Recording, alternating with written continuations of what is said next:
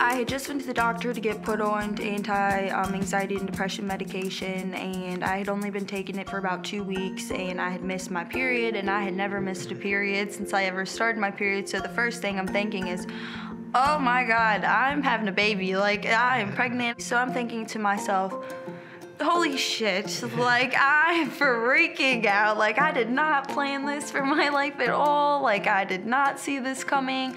And I went and I got 2 tests and I was pregnant, and it was a huge shock for the both of us when I found out that I was pregnant, because we had only been together 2.5 months when I got pregnant. So it was not planned, it was an accident. It's a blessing now and we wouldn't change it for anything, but so I feel for any moms, you know, who get in situations like this, you know, that you're not being it's, you know, it's our own fault. Wasn't being careful, wasn't being protected, wasn't, you know what I mean? And that's hard, and I can only imagine being a younger mom, especially someone like younger than I am, and if that happens to them and you don't plan that, you know, like you still live at your parents' house and you're